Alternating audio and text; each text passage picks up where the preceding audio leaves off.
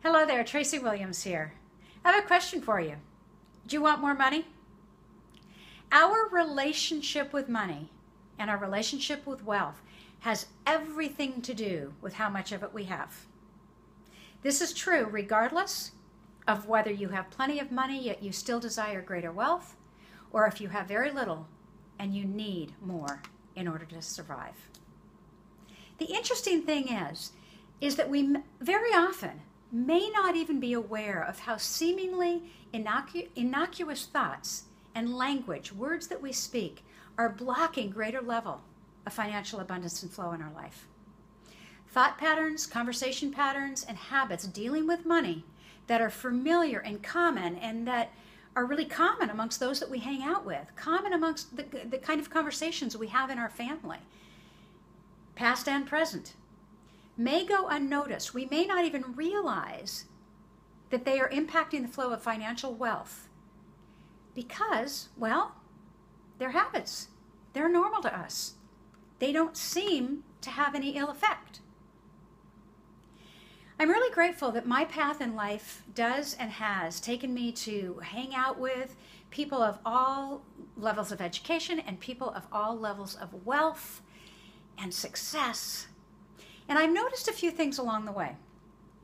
The other night, last weekend actually, I was at a gathering with some people that I'm around quite often. And I happen to know, for the most part, that these individuals they're happy, they do fine, and yet they would really love a greater level of wealth. And I was paying attention to the conversation, and I noticed that much of the conversation was qualified by money. Here's what I mean. One guy modestly and proudly shared that his son had produced a new album. He plays music and sings.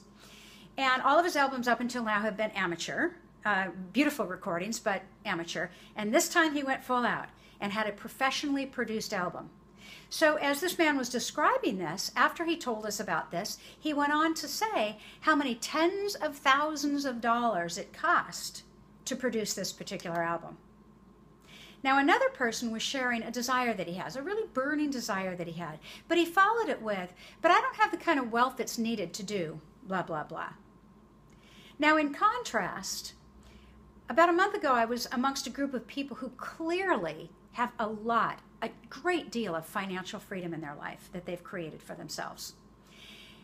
And I noticed that neither money, how much something cost, or anything about money was even mentioned as part of the conversation, as part of the stories that they were sharing, a part of the visions and the dreams that they were talking about.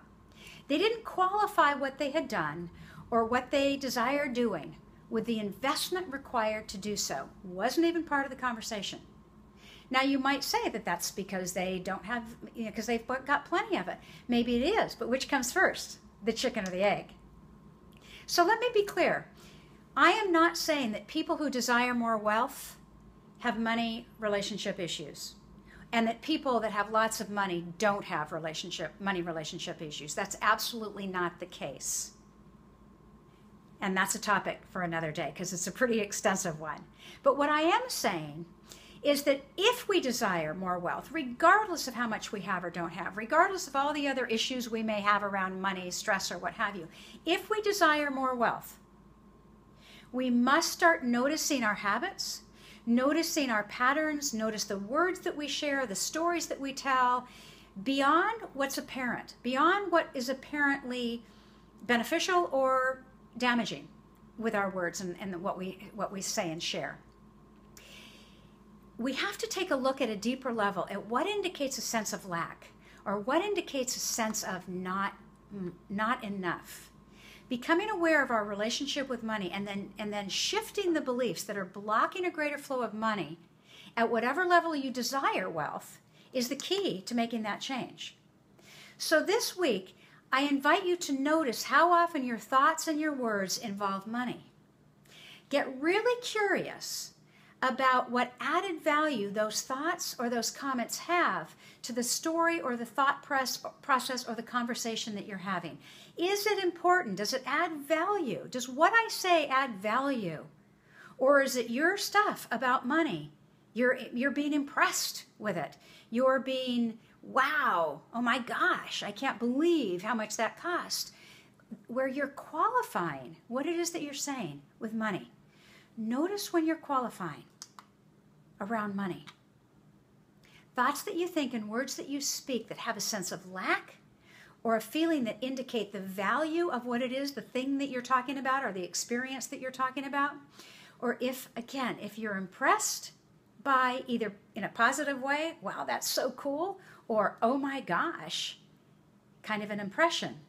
You're giving power to money. You're giving money power over you. And it might be holding you back from a greater flow of money in your life. So we must start halting the thoughts and leaving out the comments about how much. Start practicing that. When you have the thought, or you start to say the words, or you've said them, be aware. And as we become more aware of what it is that we're saying and what it is that we're doing, we then can start to shift that. So I invite you this week to halt those thoughts, to leave out those comments about how much. Ultimately, this will break the spell of false power that you've given money. And when you no longer hold the belief that money is the qualifier for what you can or can't do, for what you have or don't have, for what you can be or can't be, you will allow greater flow of financial abundance in your life.